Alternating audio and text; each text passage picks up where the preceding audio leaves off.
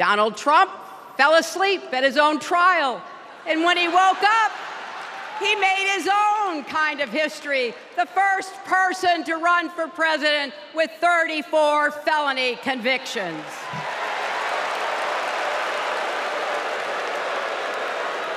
As a prosecutor, Kamala locked up murderers and drug traffickers. She will never rest in defense of our freedom and safety. On her first day in court, Kamala said 5 words that still guide her. Kamala Harris, for the people.